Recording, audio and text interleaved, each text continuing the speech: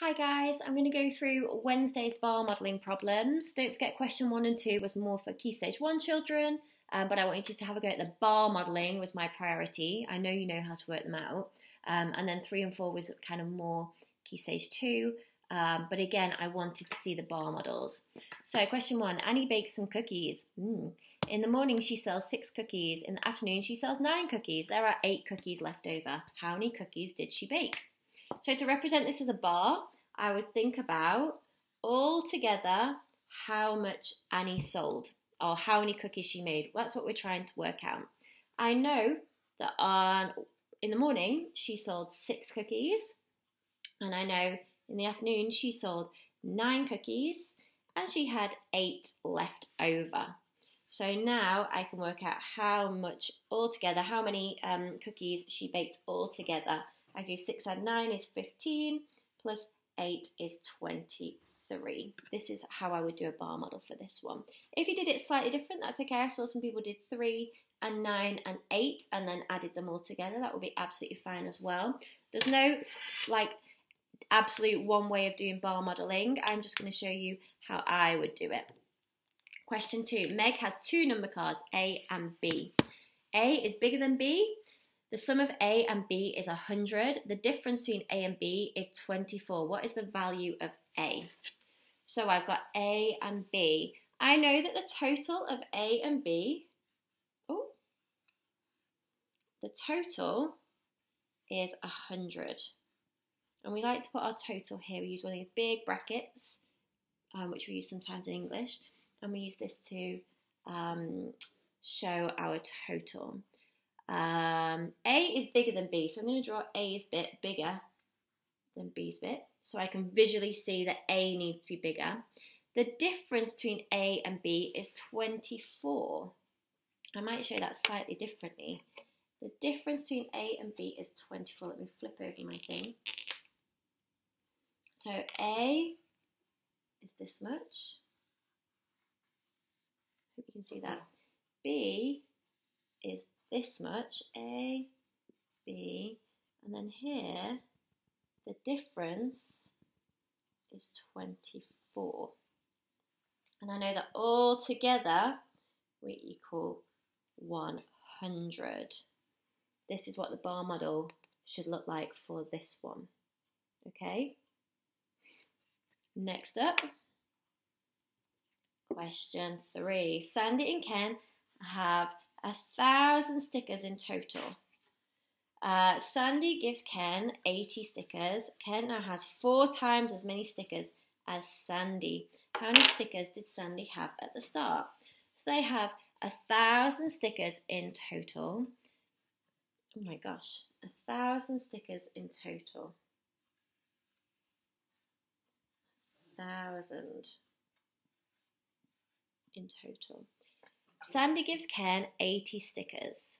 Ken now has 4 times as many stickers as Sandy. So I know in my head, as a fraction, they've split their stickers up into fifths. That part's Ken's, that's Ken's, that's Ken's, that's Ken's, and that bit is Sandy's, because Ken has 4 times as many as Sandy. Does that make sense, hopefully? And I know that if I have 1,000, and I split it up into fifths, 1,000 divided by 5, and what's 10 divided by 5 is 2, 100 divided by 5 is 20, 1,000 divided by 5 is 200. So I know that each of these is 200. But that's currently, because this only looks like this because Sandy gave Ken 80 of her stickers. So we want to know how many Sandy had at the start. So we would just do 200 stickers. She's given Ken some of her stickers. That was a subtraction, so we need to do the inverse.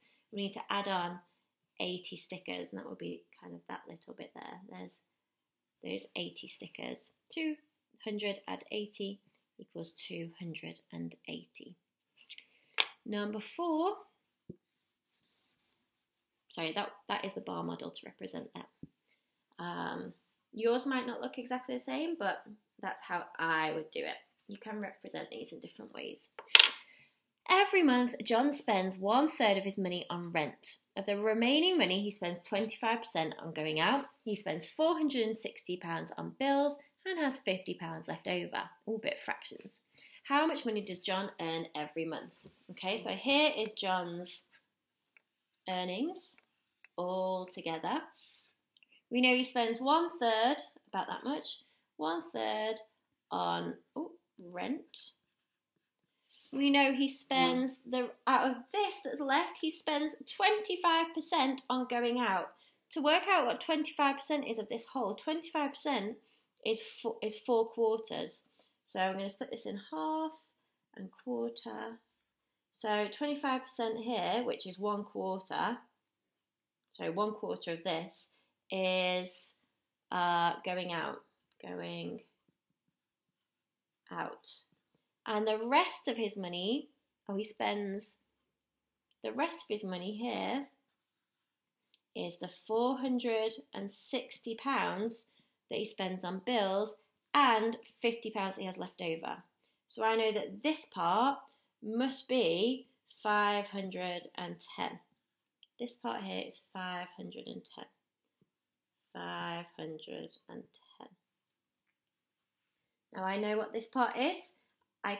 This is 3/4 of this block. So I'm going to work out what this part is next. 510 divided by 3. 3 goes into 5 once, carry the 2, 7, 0. So each of these parts is 170. So altogether, 170 times 4, 170 times 4. Can you see what I'm doing? 4 times 0 is 0. 4 times 7 is 28. Carry that 2. 4 times 1 is 4 plus 2 is 6. So this part here, now I can rearrange my bar model, is 680. Now I've still got 1/3 of rent, so I need to work out what 1/3 of this is. I'm going to have to do some rubbing out so I've got some space.